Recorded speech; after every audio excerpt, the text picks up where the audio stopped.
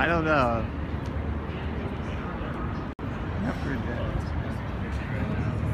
Anyway,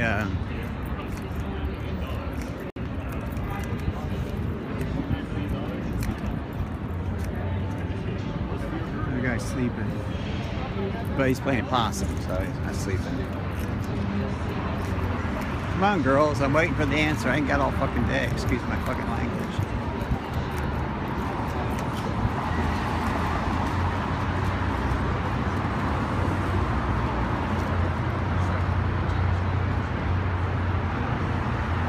Anyway, I guess it's Kraft. Oh, it is Kraft. It's not cheese. Could be cheese. You didn't find out a lot of information by looking at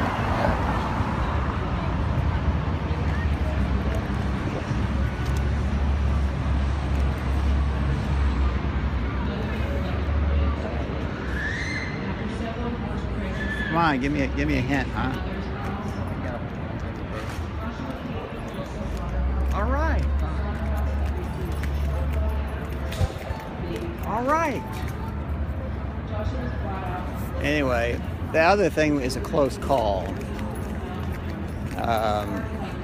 Anyway, I sent it via a slow motion. Yeah, slow motion. Anyway, it relates to a bus and a plan by a terror group to have some man without hope. Repeat, man without hope. To aboard the bus, a crowded bus, a very crowded bus, possibly during game time, which is and it's really rapid transit, maybe rapid ride, and he's going to set himself on fire. Of course, this will cause all kinds of bullshit. Well, not bullshit, death and destruction. So anyway, I don't know. I got it from the source. I got it from the horse's mouth. So anyway, but I gotta fly. I mean, if I could fly, I'd fly, but I guess I gotta fly. They're showing an elephant and taking a bath or something. Oh, anyway, one of my people, who I describe as rangers, tells me I should, curtail this video for a bit. Just look up and see the sky. Before I begin this poem, a short dedication. This is dedicated to a certain someone who inspired me. A few years ago, I was already vegan but not yet an activist.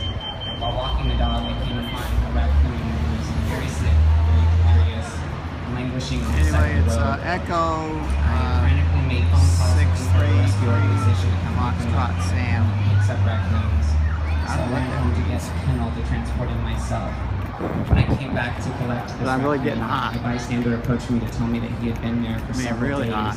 in that same position on the side of the road mere feet from where cars were whizzing by.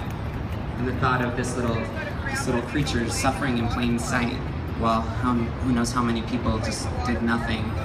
It broke my heart, but it also changed my life. And I consider that the moment I became an animal rights activist, when I realized that it's up to me to take action if I want to change the world for animals. And I appreciate all of you for having that same realization. So this is a poem called Dreaming of the Nightingale. In the dark, frightened someone, you are dreaming of the nightingale. If you could only sing as he does, maybe then they would find you worthy of life. If you could glide like the heron, even flit with the sparrow, maybe you would know freedom, sunshine, perhaps even love.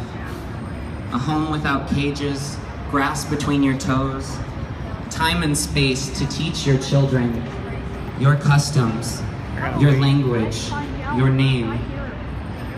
Yet with your eyes open, you know not peace, nor do the hundreds of thousands cramped beside you, waiting in line behind you. No, your song does not float on the gentle breeze. I have 100% now. I'm 100% accurate now. Your assigned value is in your flesh. Yeah, it's your coveted talent that you suffer so I hit 100% today, baby. I mean, I bet 1,000% actually. Isn't that amazing? 1,000%. You are so cool, baby. Anyway, look at that cool elephant being all doused in. No one will ever know you as you never knew your mother. Your torment